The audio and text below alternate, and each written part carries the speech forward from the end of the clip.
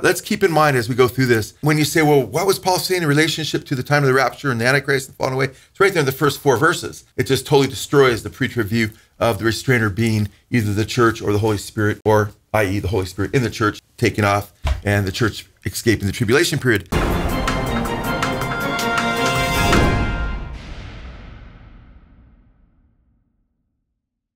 Welcome back to the Good Fight Radio Show. I'm your host, Chad Davidson of Good Fight Ministries. And with me, as always, is the president and founder of Good Fight Ministries and pastor of Blessed Hope Chapel in Simi Valley, California, Pastor Joe Schimmel. How are we doing today? Well, as you know, it's a fight to get here, man. But here we are, and I'm ready to fight the good fight for what the Word of God says about the second coming and its timing, and dealing with a wrench that people try to throw into it to try to say there's 2 second comings or a secret second coming, but we're gonna deal with that, and I'm excited. Amen. And you know what? I'm excited about this too. And guys, this is so important to us as a ministry because it is, and I haven't even let out the title, neither did Joe yet, about what we're going to be talking about. But when it comes to this issue, we're going to spend an entire hour on this. We're not going to cut this up and chop this up into 2 half hours for video purposes or anything like that. We're going to dig into this for an entire hour because I would say this argument is brought forth a lot when it comes for the pre-trib rapture doctrine. And the basic question is from 2 Thessalonians chapter 2, a verse that is typically a stronghold for post-trib believers, but pre-tribbers like to take another verse. And I'm going to read the text, and then I'll tell you what we're going to be answering. And maybe you might get a little bit of hint after I finish reading the text we'll be dealing with. 2 Thessalonians, the 2nd chapter. So if you got your Bibles, open them up. It's a great time to get into the Word with us.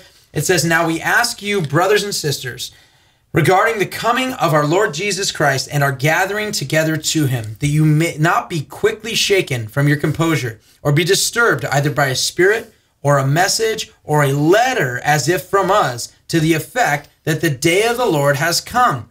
No one is to deceive you in any way, for it will not come unless the apostasy comes first, and the man of lawlessness is revealed, the son of destruction, who opposes and exalts himself above every so-called God or object of worship, so that he takes his seat in the temple of God, displaying himself as being God. Do you not remember that while I was still with you, I was telling you these things? And you know what restrains him now, so that he will be revealed in his time. For the mystery of lawlessness is already at work.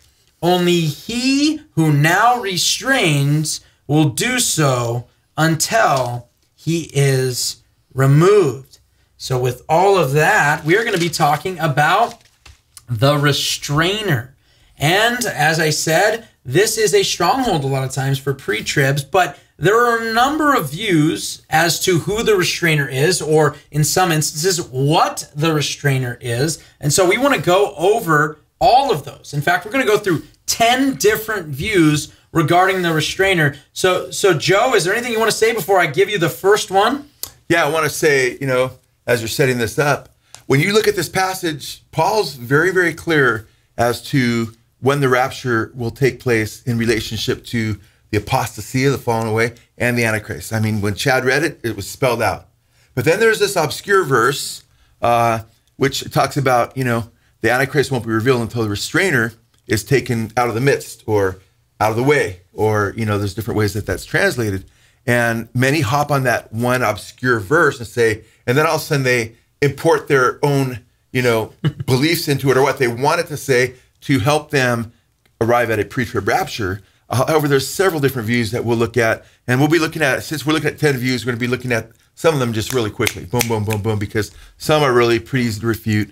Let's keep in mind as we go through this, and when you say, well, what was Paul saying in relationship to the time of the rapture and the Antichrist and falling away? It's right there in the first 4 verses, and we'll get into that later because it just totally destroys the pre-trib view of the restrainer being either the church or the Holy Spirit, or i.e. the Holy Spirit in the church taking off and the church escaping the tribulation period. So, but we're going to look at that. So, I definitely want to look at what are the views and what views. So, what we're going to do, we're going to work up to the most popular views, 2 or 3 most popular. The last one won't be the most popular, but I believe it's the biblical view, especially if you keep in mind context is king and Scripture interprets Scripture. And the Bible's own best interpreter but is the Holy Spirit by the Bible itself, using Scripture with Scripture. So when we do that, we start to realize what Paul's doing, the larger context, it becomes a slam dunk. Yeah, I couldn't agree more. And I guess that gives us right into our first topic as to let's place a restrainer title here, right? So instead of who the restrainer is, now we're going into the what's, because some believe that this is a what situation. So the what would be, is the restrainer the Roman government? Yeah, let's keep in mind, when we go to this text, it's hard to be dogmatic. It's been called, one of, Paul's, one of the most enduring, enigmatic, exegetical problems or obscurities to deal with regard to Paul's writings. The Roman Empire, some of the church fathers felt that way, but evidently not. The Roman Empire ceased to exist about 1,500 years ago, and if it was what was holding the Antichrist at bay, and keep in mind, the hindering there is the lawless one won't be revealed. And Paul's talking about him being revealed in the temple, showing himself that he's God. That's the context. And he won't reveal because until he that now hinders continues to hinder, King James, or the restrainer continues to restrain until he is moved out of the way or moves from the midst. Couldn't be the Roman Empire, because if that was what was holding him back, then when the Roman Empire ceased to exist, well, he should have emerged then, because it's been about over 1,500 years since the Roman Empire has been in power. Okay, well, I guess we'll move on from that Let's go a little further on that Okay. one, in case someone says, well, what about, maybe they'll be revived. Well, Oh, it that's a hasn't good been point. here for Yeah, all these that's a good times. point. But hey, also, there is the first one in the Greek is neuter, and that could refer to a more general, non-specific personal being. Yeah. But the second time you see restrainer, it's he. It's a masculine pronoun. It's speaking of an agent, a personal agent. He being either a spirit or an angel or a human being. Some believe it's even a specific human being, which we'll get into in a little bit, which I don't believe it's speaking of a specific human being. So the Roman government wouldn't fit the second usage of restrainer there. He don't usually speak of the Roman government, and Paul certainly didn't, as that I'm aware of, as a he. No, okay. Well, I think that's really good, because a lot of people will say, well, it's going to be this revived Roman government and so forth. And so I guess the next one would be, is the restrainer specifically the binding of Satan? Yeah, that won't work either. Because, you have at least Satan being bound here. So you have some scriptural, not support of this being the restrainer, but the idea that Satan can be restrained, and he's restrained definitely at the end of at the beginning of the 1,000-year period. That's in Revelation chapter 20. However, the restraining that Paul is talking about is restraining that's taking place in his day. He that now hinders is hindering. He that is restraining. And Paul says he's restraining the spirit of lawlessness, the mystery of iniquity, the spirit of Antichrist, as John calls it. And Paul calls it the mystery of iniquity, or the mystery of lawlessness that is already at work. And he's not even, I don't believe, talking about general lawlessness, but he's talking about that eschatological lawlessness that brings forth the Antichrist, and the spiritual, diabolical, dark powers that bring him forth in the end of days. So, and keeping these demonic, diabolical powers at bay. So it's kind of, it's really hard to understand it as being the binding of Satan, meaning in Revelation 20, which is what a lot of people say, oh, it's a binding of Satan. In Revelation chapter 20, Satan's bound. Yeah, he's bound at the second coming of Christ, when Christ comes in Revelation 19. And that's still future. Jesus hasn't returned yet, and he's bound at Christ's second coming. He's bound for 1,000 years. We're talking about someone who's being bound right now, someone who's restraining right now, not Satan being restrained later, but being restrained right now, and then allowed to come to bring forth the Antichrist and so forth. So that doesn't fit the chronology of the book of Revelation or the end times, because the restrainer, whoever it is holding the Antichrist back, and he's not unleashed or allowed to have power until the middle of the 7 years of Daniel, the 70th week, that 7-year period, in the middle of the 70th week, because the context is him sitting in the temple. He's being withheld from sitting in the temple of God to show himself as God. So when Satan is allowed to do that by the Lord, then he will pick an Antichrist. If Satan was allowed to years and years and years ago, and God stopped restraining him, he could pick a man to be the Antichrist, but he's going to pick a specific man at a specific time in the Lord's timing. And it's definitely not the binding of Satan in Revelation 20. That's the millennial binding. All right. Well, I guess if it's not the binding of Satan, another one people would say is that it actually is Satan. The restrainer is Satan. What would we say to that? Yeah, and that view, some people, very minority amount of people believe that view. Not that makes it wrong, but It just doesn't really fit the grammar there because the contrast, I specifically believe when it first speaks of the restrainer, that it's in the neuter to contrast it with, I should say, the Holy Spirit or the church or the Archangel Michael or whoever it is being spoken of. And we have a definite conviction on who it is, but I'm just throwing out the views right now. Whoever it is spoken of as a he the second time. But the first time he's spoken of in the neuter, and which is kind of interesting because that wouldn't seem to fit Satan. And the neuter is, I believe, contrasting with the he that's being held back, and there's a distinction between the one being held back and the one who's holding him back. And then the second time you see the one holding back the restrainer, he's a he, because now God's letting us know there's a personal agent of God's holding him back. So the grammar doesn't fit it in more ways than one, which we don't have time to get into, but that view is not accepted by almost any scholar for obvious reasons. Yeah, I think that one's pretty out there, but it is a view. So it's great. Guys, these are some of those things, and you would be surprised about some of the things that are sent in that people hold to. So we want to make sure we answer as much as we can without going too far off the rails here. All right, well, the next one that people may say, and this is more of an I guess, as well, and we've been doing a number of videos, specifically a number of teachings, specific on Israel. So some people are saying that the restrainer itself is, in fact, Israel itself. Right, and then Israel will cease to exist or cease to be able to be a power that is able to resist. And that would mean we're not anywhere near the end times because Israel is quite resistant.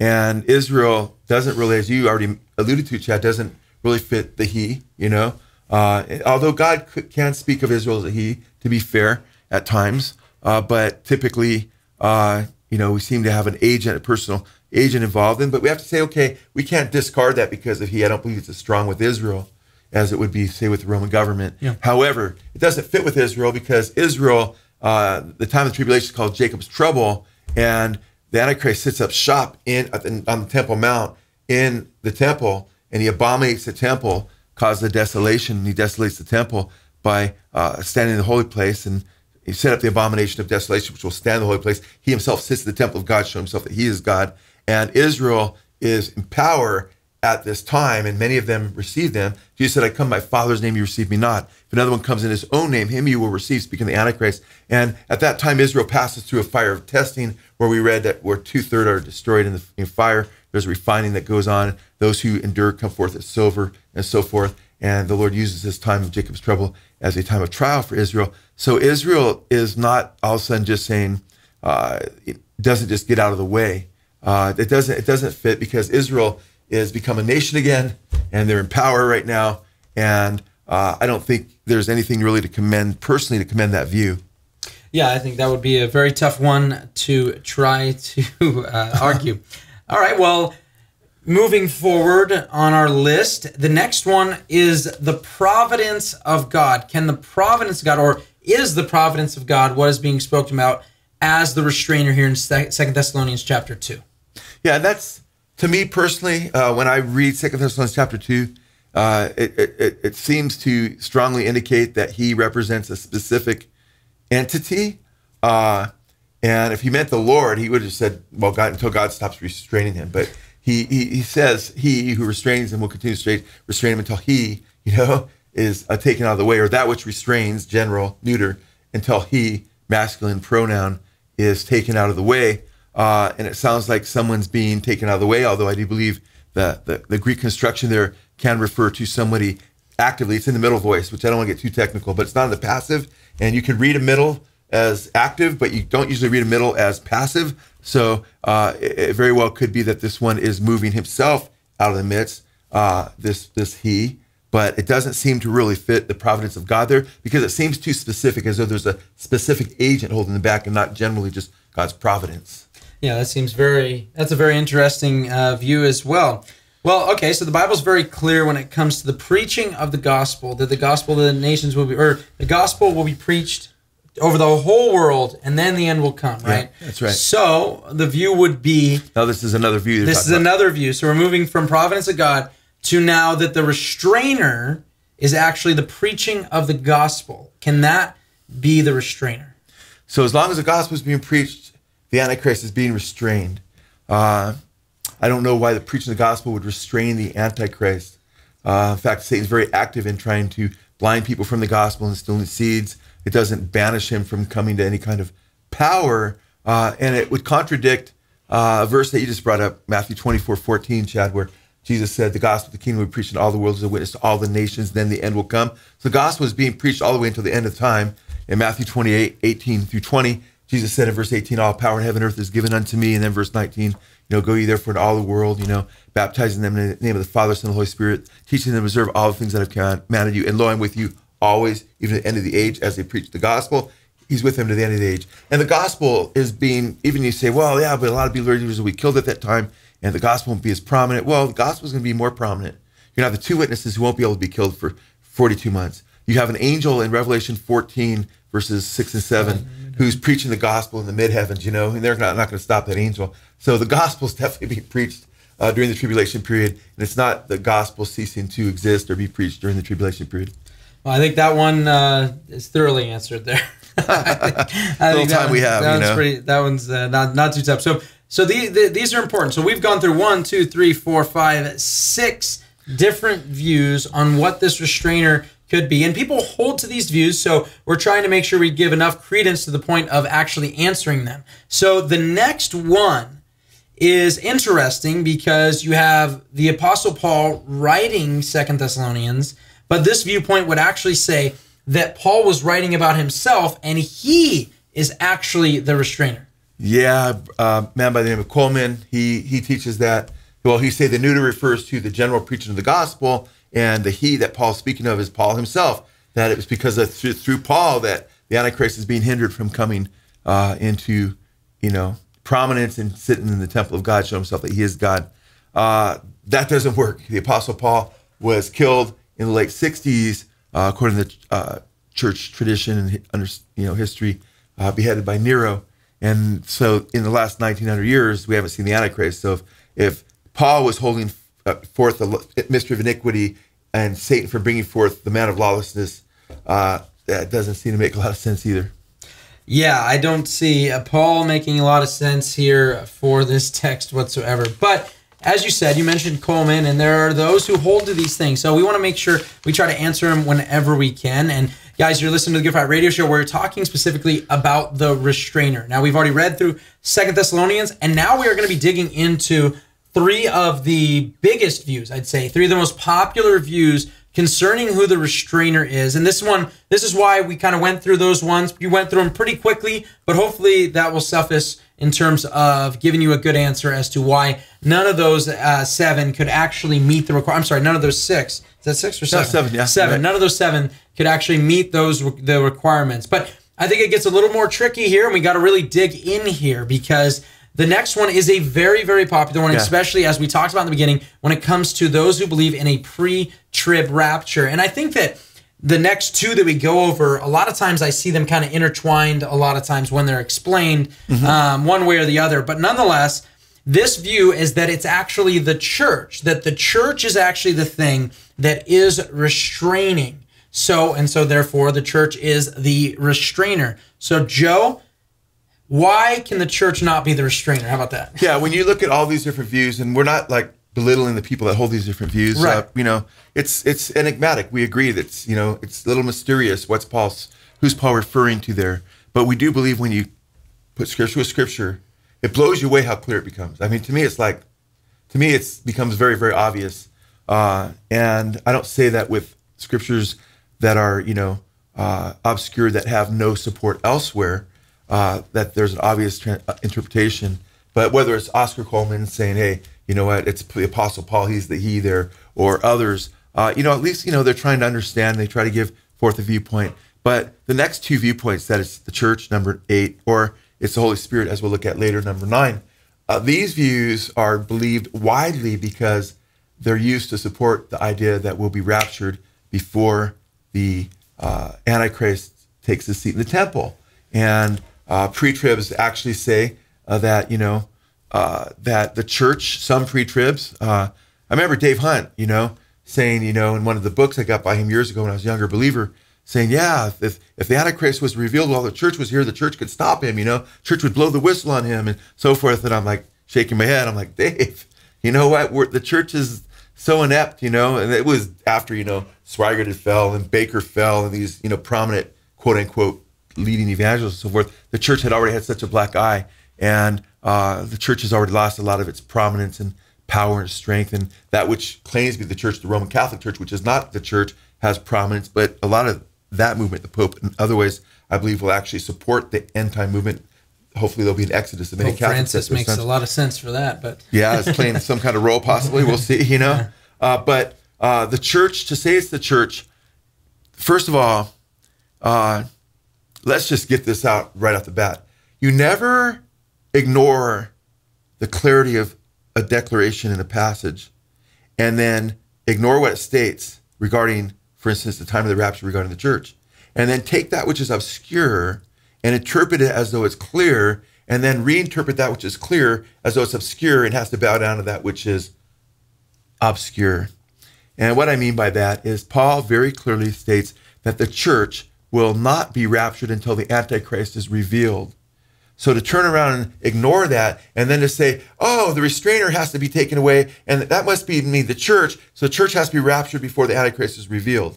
So then what you have Paul contradicting himself, because you're importing what you want to believe in there, a preacher of rapture. You'd have him utterly contradict himself, because you'd have Paul saying concerning the rapture of the church, don't be deceived. It's not going to happen until the Antichrist is revealed first. But by the way, the Antichrist can't be revealed until the rapture of the church happens first. That'd be an utter contradiction if you say that the restrainer is the church. And let's just read the text and see how that would be a contradiction. Now, we request you, brethren, for chapter 2, verse 1 of 2 Thessalonians, with regard to the coming of our Lord Jesus Christ and our gathering together, to him. That's the rapture. So Paul is speaking to them, and he wants to warn them regarding the coming of the Lord and our being gathered together to him, i.e. the rapture, that you may not be quickly shaken from your composure or be disturbed either by a spirit, meaning a demon would want to deceive you on this, or a message, maybe a prophecy, false prophecy perhaps, about a secret coming. Margaret MacDonald, check out our video, Left Behind, Led Astray. Or a letter as from us, as though a counterfeit letter, or as Paul in his letters is somehow teaching that this gathering is going to be before the Antichrist, pre-trib.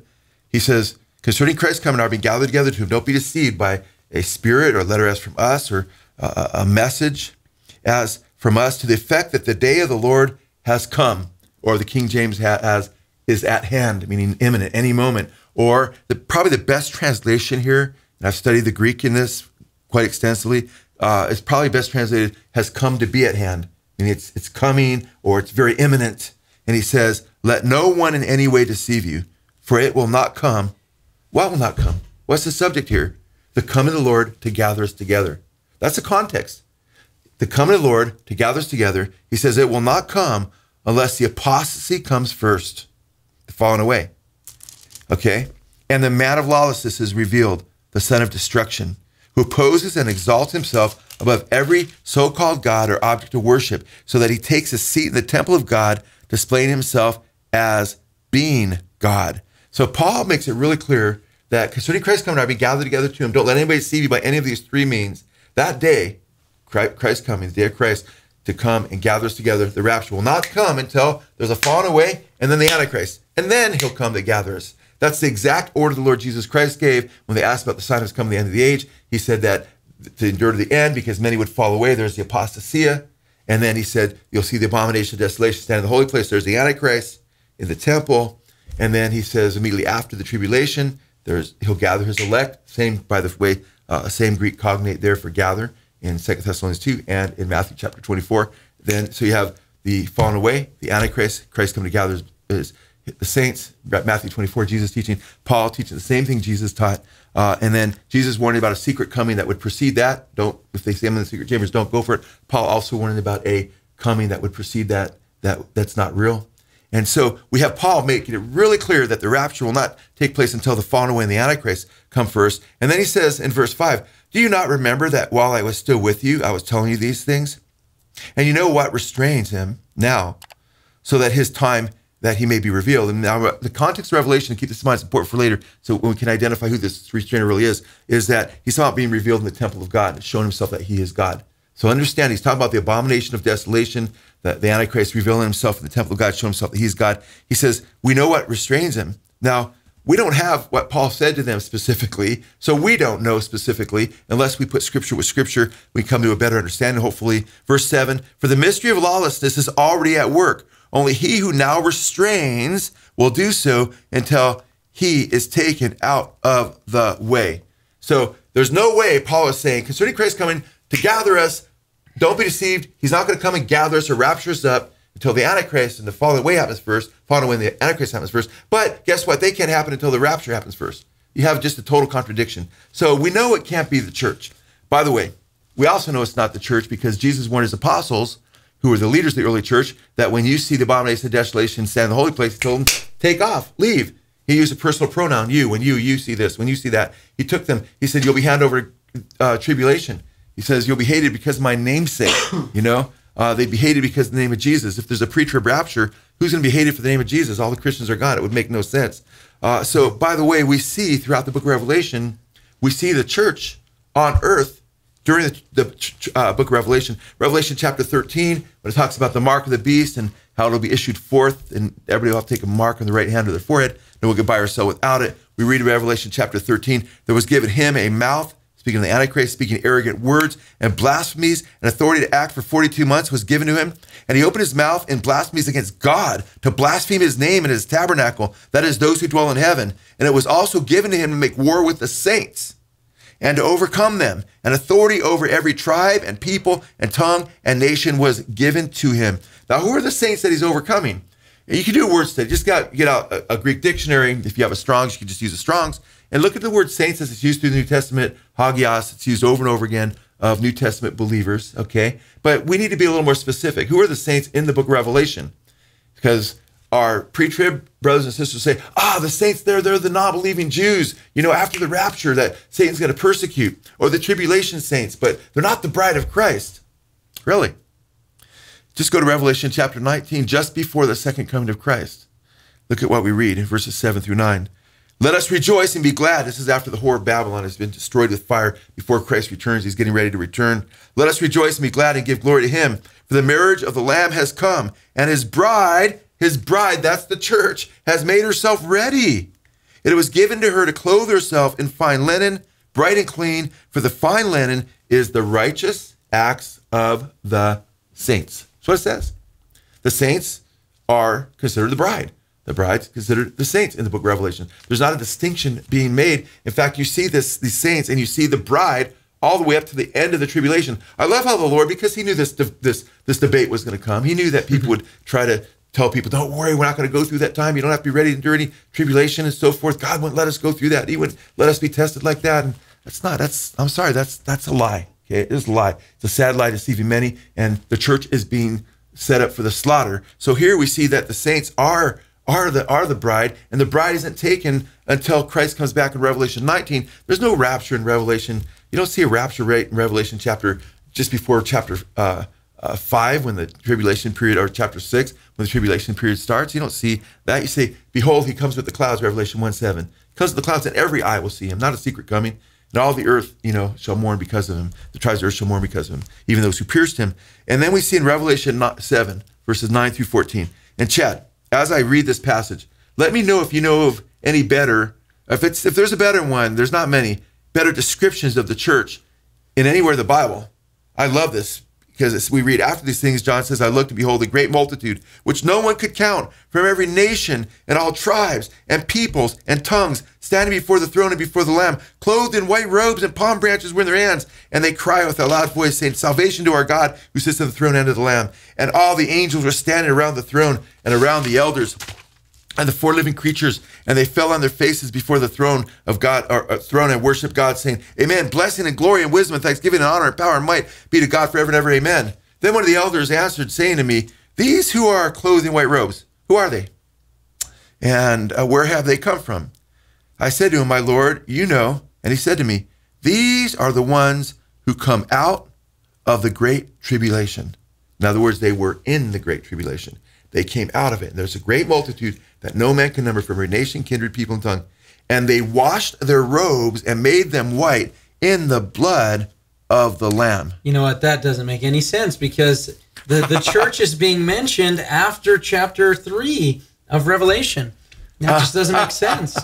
Doesn't if you're pre-trib, that's if you're for sure. pre-trib, it doesn't make sense. By the way, that is a common argument that we'll be dealing with in an entire episode of why you don't see the church after Revelation chapter 3, which is not true. No. But as you just heard. But nonetheless. No, amen, bro. And it's interesting because not only do you have this glorious picture, I mean, to me, it's the most glorious picture of the church because it's from every single people group on earth. Amen. And they're cleansed by the blood of Christ, and they come out of the tribulation, and they're called the bride in Revelation chapter 19. And the bride is on earth there because she's made herself ready. She's not in heaven getting cleaned up, She made herself ready through her righteous acts on earth and enduring persecution for Jesus and so forth. So you have, and by the way, keep in mind, we just read in 2 Thessalonians chapter 2 that Paul said the rapture wouldn't happen until the falling away and the Antichrist happened first. And if you back up to chapter 1 in 2 Thessalonians, we read in chapter 1, Paul says, for after all, it is only just for God to repay with affliction those who afflict you. The Lord's going to pay back for the wicked things the wicked are doing to the church. He's going to pay them back.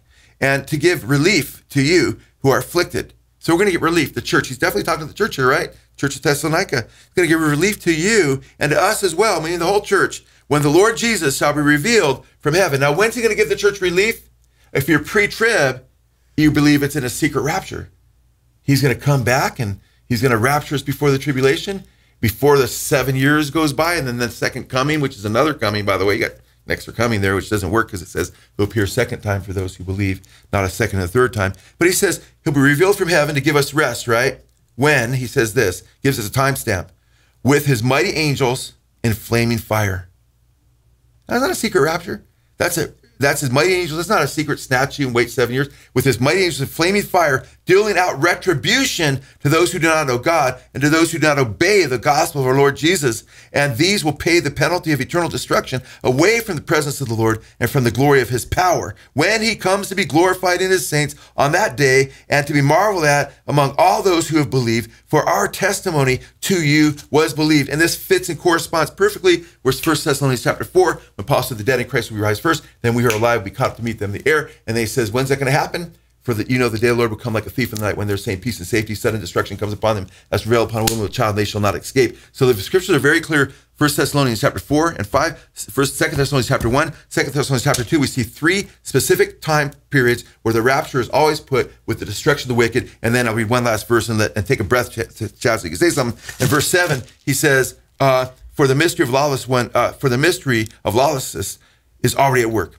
Only he who now restrains will do so until he's taken out of the way. Then verse 8, and then the lawless one will be revealed, whom the Lord will slay with the breath of his mouth, and to bring to an end by the appearance of his coming. It just all fits like a puzzle pieces all fit together. No, it really does. And, as one person may say, oh, but that's just talking about the judgment at the end, which we all believe in judgment. But what is the context of this 2 Thessalonians 1? What is the thing that he's talking about will happen?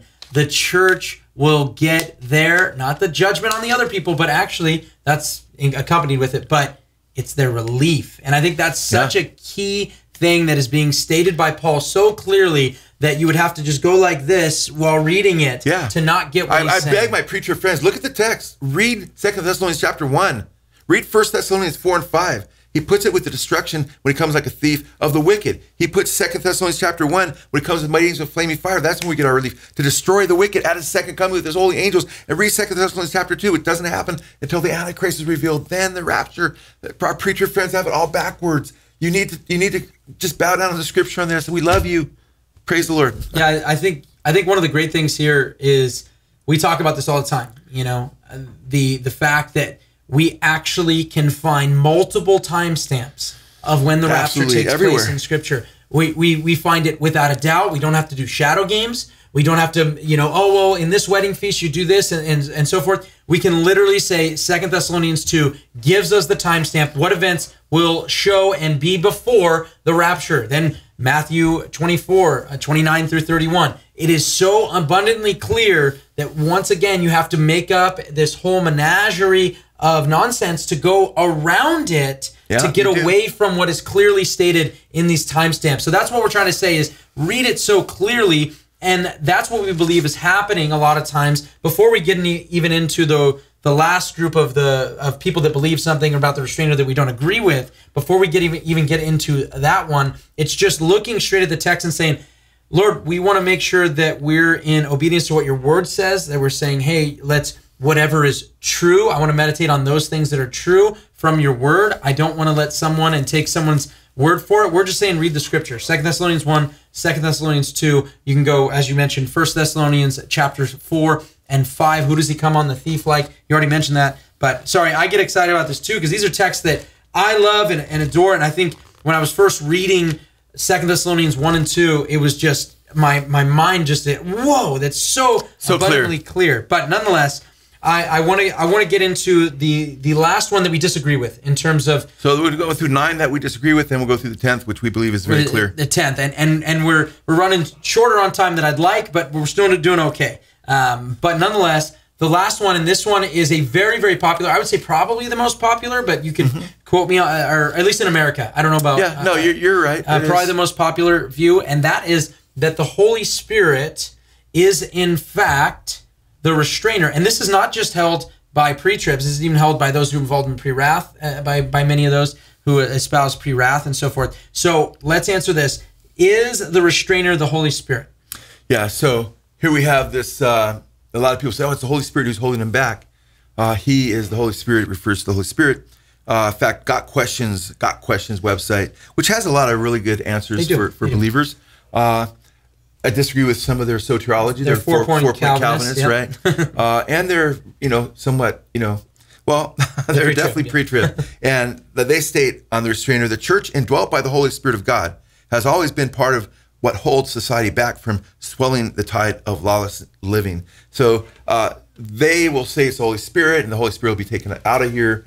And of course, guess what? A lot of people still have this view that are pre-trib because they say, well, the Holy Spirit's in the church. And if the Holy Spirit leaves, he has to take the church with him. So that's where the rapture takes place, which, by the way, would contradict again everything we were just saying.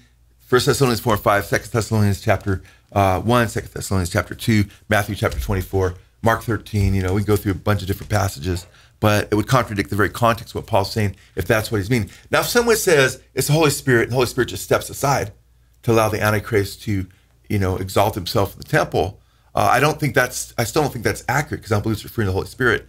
But you could say that and not jump to this conclusion. It must be the Holy Spirit in the church taking the church off the earth. It's like, where did you get that? So what I'm saying is they jump to these wild conclusions to try to support a pre-trib rapture view. And frankly, it's because there's no clear verse, and we would be $10,000 poor as a church if there was, because we offered $10,000 to just years ago. We had that offer going for some time, just for one clear verse that teaches a pre-trib rapture. And I was surprised that not more people didn't try. It was very public. Didn't try to even get it because they can. And we have a bunch of quotes from pre-trib leaders. I used it with Dr. Stauffer in my debate with him in Colorado when they invited me up there. I quoted him and others saying there's not a clear verse that teaches a pre-trib rapture. John Walford and others admit that. But they want to take a verse like this, which they know it doesn't clearly teach pre-trib, but they want to impregnate it with their viewpoints, which makes it contradict the first 4 verses of the passage itself, if you start at 2 Thessalonians 2:1. But I don't believe it refers personally to the Holy Spirit, especially not the Holy Spirit being taken off the earth. This is what the Got Questions website states, quote, "It makes much more sense to say that the Holy Spirit is curbing the devil than a political entity or even an angel. The Holy Spirit is the one person with sufficient supernatural power to do the restraining." You catch that? It's kind of interesting. Listen to what they're saying. And actually, Got Questions can be very, very helpful. So we're not down on the website. It's got some great things to say on a lot of questions, But here, they dropped the ball, okay? Again, they say it makes much more sense to say that the Holy Spirit is curbing the devil. He's the restrainer, than a political entity or even an angel. The Holy Spirit is the one person with sufficient supernatural power to do the restraining. In other words, no angel could restrain the devil. Really? Let me read Revelation chapter 20, verses 1 through 3. And this isn't even referring to the Archangel Michael as far as we know. This is just referring to an angel. And guess what? That shows you how a lot of times people think of Satan as like as powerful as God, as though there's some form of dualism. And these folks at Got Questions certainly don't view it that way, thankfully. But a lot of times people give the devil too much power. They think only God could stop him and restrain him by the Holy Spirit. And well, he's not as powerful as you think. He's way more powerful than us. We need the armor of God. We need Jesus, amen. But listen to Revelation 21 through 3 when Satan is bound. And not just restrained from bringing forth the Antichrist, but bound even more so than that to where he can't even just see the nations all, which he's doing right now. Revelation 21 through 3. "And I saw an angel Remember, they said an angel couldn't do this. Coming down out of heaven, having a key to the abyss, and holding in his hand a great chain. He seized the dragon, the ancient serpent, who is called the devil or Satan. It's really clearly the devil then, and bound him for 1,000 years. He bound him for 1,000 years. He threw him into the abyss. And he's throwing Satan around and everything, and locked and sealed it over him to keep him, to restrain him, right? To keep him from deceiving the nations anymore until the 1,000 years were ended. After that, he must be set free for a short time. So this isn't talking about the binding of Satan, what's going on now as far as him being restrained by this specific angel, but it shows you that to say only the Holy Spirit can do this, and they don't have a lot on this subject. When I looked at it, I thought, I wonder what they're saying about this. Because I thought, they're pre-trib, and yeah, they're saying, but I thought, ooh, interesting. They're basically stepping in it, man. They're basically saying, no, it can't be an angel, it has to be the Holy Spirit. And I thought, wow, man, have they read Revelation chapter 20, that Satan is restrained by an angel for 1,000 years and totally restrained where he can't do anything at all? So let's look at this view. So many pre-tribs, and they say it over and over and over again, is the Holy Spirit's taken off the earth during this time, and he stops restraining Satan and the Antichrist. That is so unbiblical. I mean, that's just incredibly unbiblical. In fact, we know in Joel chapter 2, during the tribulation period will come after this, that I will pour out my spirit on all mankind. And your sons and your daughters will prophesy. Your old men will dream dreams. Your young men will see visions. Even on the male and female servants, I will pour out my spirit in those days. I will display wonders. How do we know he's talking about the end times? I will display wonders in the sky and on the earth, blood, fire, columns of smoke. The sun will be turned into darkness. Okay. He says, and the moon into blood. These are tribulation events before the great and awesome day of the Lord comes. And by the way, the awesome day of the Lord is the Lord's second coming. Some want to say the day of the Lord is that 7-year period, but I can show you all kinds of events.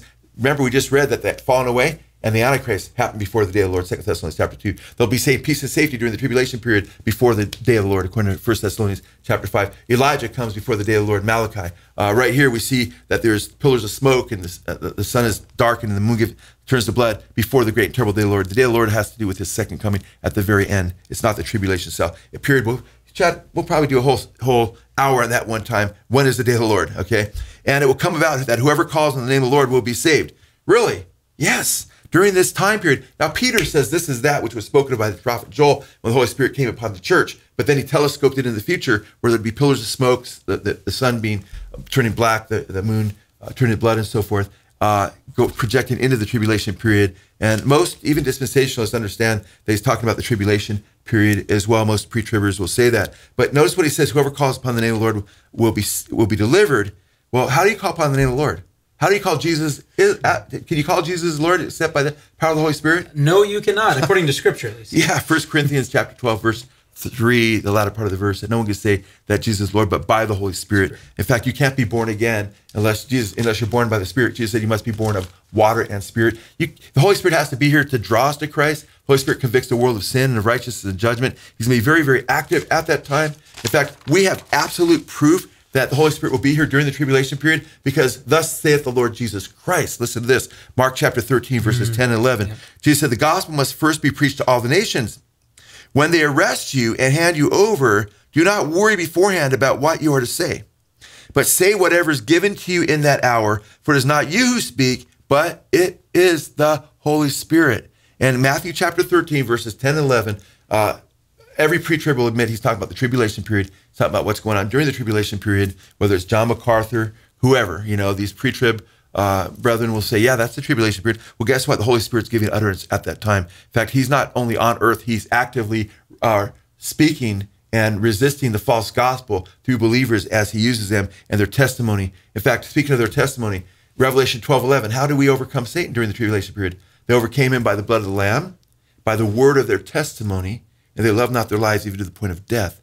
What's the word of our testimony? It's us testifying that Jesus Christ is Lord. And guess what? Revelation 19:10, John falls at the feet to worship this angel. The angel says, don't do that. I'm a fellow servant of yours and your brethren who hold to the testimony of Jesus. Worship God. For the testimony of Jesus is the spirit of prophecy. Okay, so our testimony, testifying that Jesus Christ is Lord, testifying before kings and magistrates, civil leaders, presidents, prime ministers, whoever, that Jesus Christ is Lord. We're not supposed to premeditate. What am I going to say? No, the Holy Spirit's going to just fill us and speak through us like he did through Stephen in Acts chapter 7. We're going to have these radical testimonies. It's going to be such an awesome time as we're filled with the Holy Spirit, and God's searching to use people during that time by his Spirit. In fact, we read in Revelation 22:17, the end of the book of Revelation, the Spirit, referring to the Holy Spirit, and the bride referring to the church, say, come, and let the one who hears say, come, and let the one who is thirsty come. Let the one who wishes take the water of life without cost. Guess what? We're going to be testifying with the power of the Holy Spirit for people to come to Christ before the judgment comes and to testify that he is, in fact, Lord. Guess what? The Holy Spirit is definitely on the earth during the tribulation period. It can't be referring to the Holy Spirit. And obviously, it doesn't refer to the Holy Spirit in the church and taking the church, because that would contradict what Paul just said a few verses earlier, that the church will not be raptured until the Antichrist is revealed, not that the Antichrist will only be revealed if the church is raptured with the Holy Spirit in it first. Yeah, no, I think that's really great. And the Mark 13 text for me, if I'm being honest, is just to me, it's a slam dunk, with Mark 13, especially when you put it together and you see Mark 13 with Matthew 24:14, the gospel of the kingdom preached to all nations, and then the end will come. So you have it there at the end. You have a very similar verse there in Mark 13:11, or 13:10 and 11. It's just, it's so clear that God will give you utterance through the Holy Spirit. The Holy Spirit is there. So anytime you have a place where you have the Holy Spirit actually there in the end times, and then somebody is telling you, well, this restrainer, even though it doesn't bring up the Holy Spirit in that portion where he talks about it, this restrainer is the Holy Spirit because the Holy Spirit's got to leave. It's like, well, I see that he's there in the end times, and I have a precise verse that without a doubt, and you showed multiple, let alone Mark 13. So what we have given you are negative cases against. So we've been talking about the last 9 different persons, which the Holy Spirit is definitely a person, or entities. And now we're going to get into the person, I guess, yeah, there's some personhood there. So the person we believe that the Holy Spirit, that the restrainer actually is. So Joe, is the restrainer the Archangel Michael? I believe, I'll say, man, if I'm 100% sure about something, Jesus Christ is Lord, 100%, not a tinge of a doubt, no doubt in my heart, in my mind. With the restrainer be the Archangel Michael, I'm at 99 point something, because I was going to leave, room for the Holy Spirit. Yes, amen. And his word, and understand it better by the Spirit. But before we go there, this verse just came to my heart while we were sharing. This is the one who came by water and blood, Jesus Christ. Not with water only, but with the water and the blood. And it is a Spirit who bears witness, because the Spirit is the truth. There are 3 that bear witness, the Spirit and the water and the blood, and the 3 are in agreement. God's not going to leave the world without a witness, and without a witness of his most incredible witness of Jesus, which is the Holy Spirit, when the world needs him most in the last days. The Spirit of prophecy will be there. Holy Spirit will testify through us. There's no Holy Spirit leaving. He's not the one that's holding. And if the Holy Spirit was the one that was holding the Antichrist back, there's nothing to say he has to leave the earth. It would just mean that he would stop holding him back. That's all. You don't have to jump to conclusions. It's the Holy Spirit in the church. Well, what about all the believers that get saved supposedly later, according to the pre-trib rapture view? Do they not have the Holy Spirit? If the Holy Spirit's not in you, it says in Romans 8, you're none of his. You don't belong to him. As many as are led by the Spirit, these are the children of God. So there's so many problems with that viewpoint. Yeah, and if you have people getting saved without the Holy Spirit, you have people getting saved by other means, which plenty of people do. You're having people get saved with a gospel that was not once and for all delivered to the saints. Yeah, many hyper-dispensational say it's a different gospel at that time.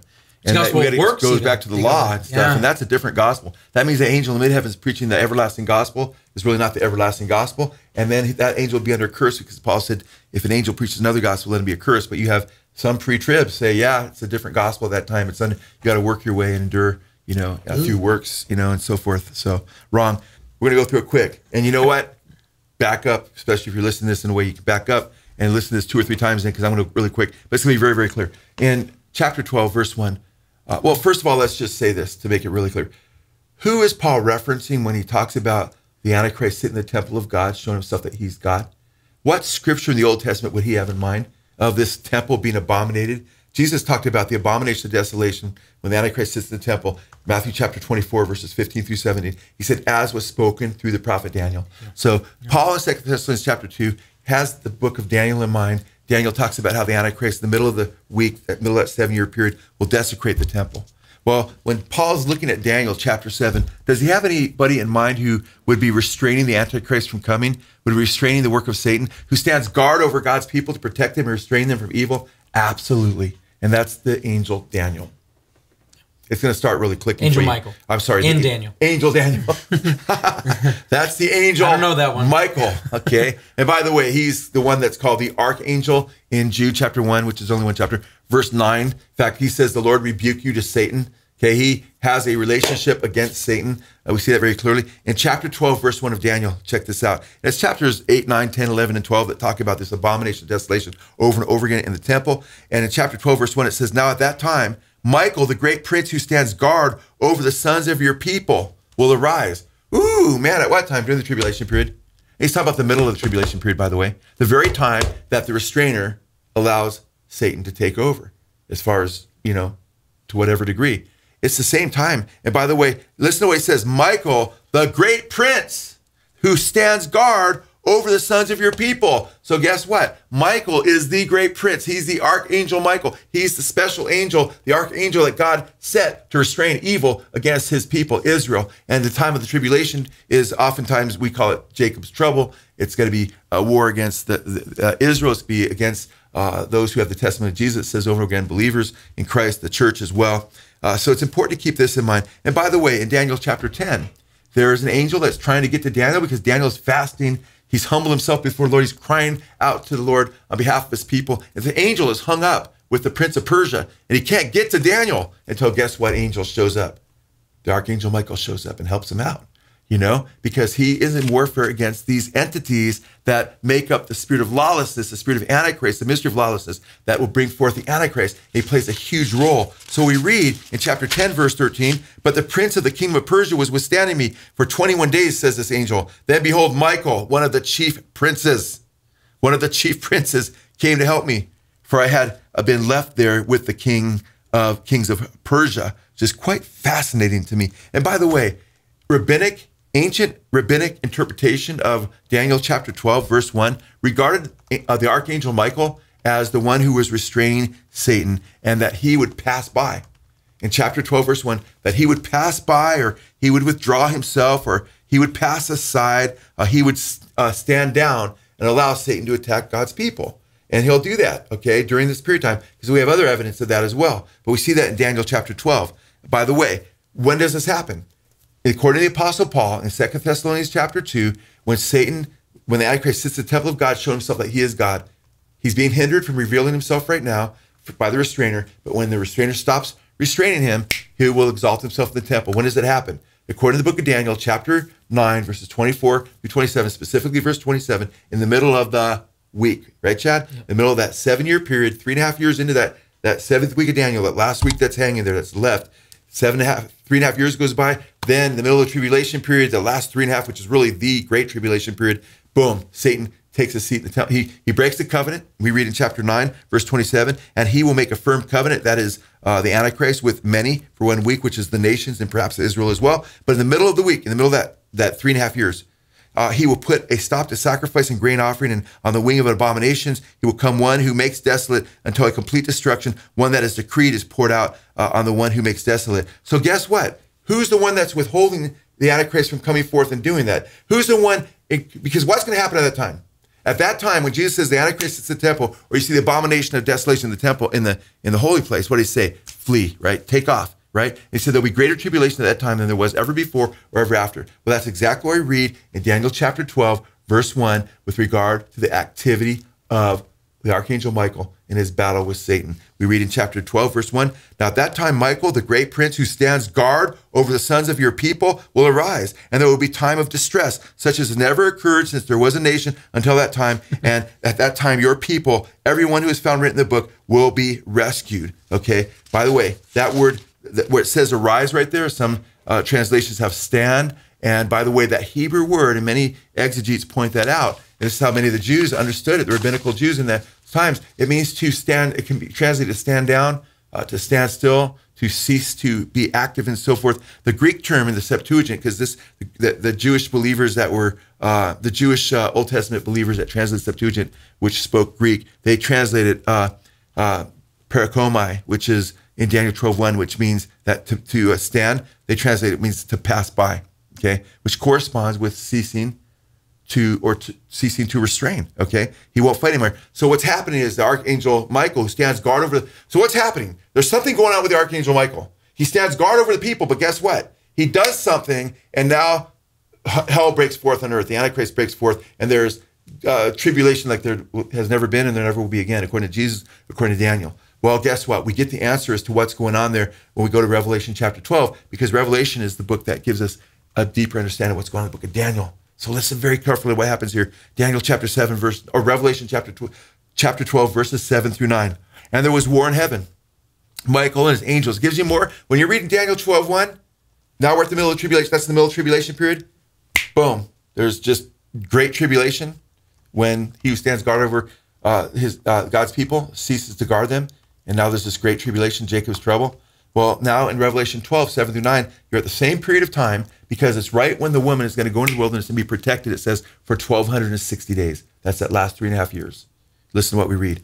And there was war in heaven. Michael and his angels, he has his own angels, waging war with the dragon. The dragon and his angels waged war, and they were not strong enough, and there was no longer a place found in heaven.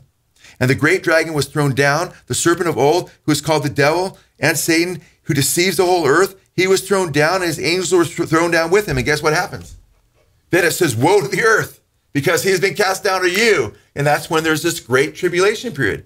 So guess what? He hinders Satan, or he is hindering, he is slowing down, he is stopping Satan from doing his incredible work. And then guess what? He stops doing it. He's cast down, and then he says, well, God says, woe to the earth. He's not protecting you guys now. God will still be here with us, and he'll get us through it. But why does God allow this? Well, Daniel 12:7. It goes on to say, I heard a man dressed in linen. He was above the waters of the river, and he raised his right hand and his left toward heaven, and he swore to him who lives forever and ever, and said, it will be for times and half a time. That's 3.5 years. And soon after, as they finish shattering the power of the holy people, all these events will be completed. God does not protect Israel at this time, because he's allowing the power of the holy people, who's relying on the power of the United States right now and other powers, and not on the Yahweh, to be shattered, so they can cry out, God, have mercy on us. Blessed is he who comes in the name of the Lord, cry out to the Messiah. And then chapter 12, verse 10 of Zechariah, see him whom they pierced. They see Jesus come in the clouds of heaven with power and great glory, and he'll establish his kingdom on earth, and all those who cry out to him will be saved. This fits, all the puzzle pieces fit great, and I'm glad we went through this. I wish we didn't have to cover everything, because I had to go through Michael so quick, but I think you check it out, man. If it's really good, if it's exactly with what Paul's doing, Paul's referring to Daniel, you go back, you see who the restrainer is. It's the Archangel Michael. Yeah, and I think we've made a good case here against those cases, specifically those first 9, and a positive case as well. So you guys can feel hopefully comfortable in this. And we're going to be working through a number of the players in the end times in an upcoming series that we're working on that we're excited to share with you guys soon enough. So thank you guys so much for supporting us, and God bless you guys. We love you guys.